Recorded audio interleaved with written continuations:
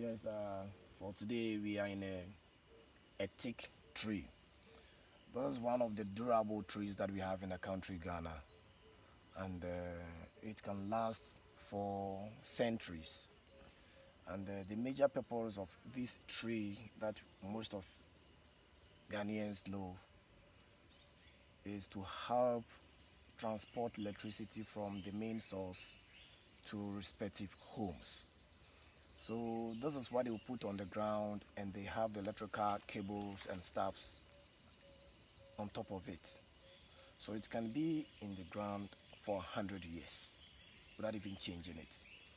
We can also use this for a lot of purposes, like trying to organize this into smaller logs and making of tables and chairs.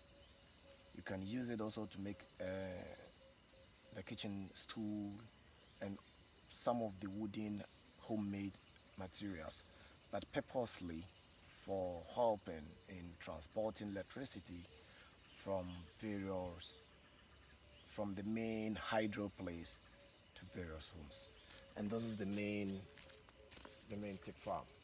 So these are some of the logs that they've laid down, which is ready to be moved from the farms to the Ghana Electricity Company to work on a teak farm.